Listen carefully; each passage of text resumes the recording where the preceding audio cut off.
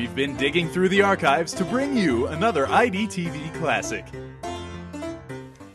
Hard rock mining is carried out deep in dark shafts which crisscross the San Juan Mountains. But late every summer, those of us who live and work in the light of day are treated to the skills of that age-old trade at the annual Hardrockers holidays in Silverton. The silvery San Juans have watched over such mining contests here for over 100 years. It's not often that the elusive breed known as the hard rock miner leaves his high hole in the rock. But if there's one thing a miner loves more than the mountains, it's showing off his stuff. But it's also grueling and sometimes dangerous work, although conditions have improved greatly over the years. This machine is called a widowmaker. It dates back to the turn of the century. You'll notice that it drills without the use of water and sends a thick cloud of ore dust into the air. This, combined with very close quarters, made for very unhealthy lungs. And miners back then usually beat their wives to the graves, thus the name. Tom Payne of Creed and Dodie Vandermark of Buena Vista took top honors in this event.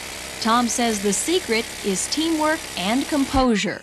It all depends on how you get hooked up and tore down, you know. Just every little thing counts. When you're fighting for seconds, we've been beat by hundredths of a second, you know, in competition, and that's not much. I've seen a lot of people that really good miners, you know, but they get out here in front of a bunch of people and they kind of like I am in front of this microphone, all shook up. Hardrockers is most of all a spectator event. The crowd not only watches, but becomes a part of the occasion. In fact, the competition known as double jacking is probably second only to bullfighting in the opportunity for great bodily harm category. Miners here take turns pounding inches into the rock against the clock. This is what you call really trusting your partner.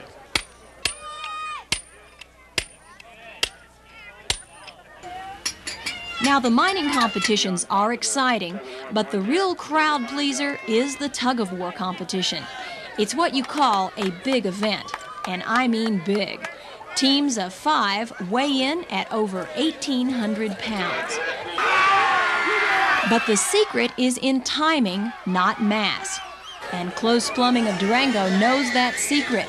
They took top honors again this year and rarely needed the full 3 minutes allotted to uproot their opponents.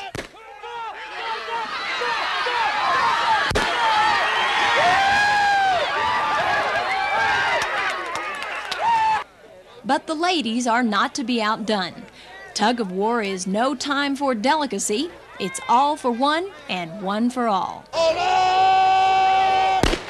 they go, the first ladies pull of the afternoon. Chautauqua Tubbies on the red side of the board. And there we go. There's Wyatt taking a lot of...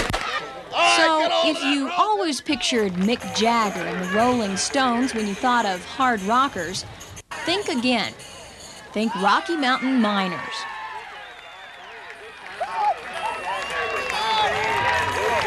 Our first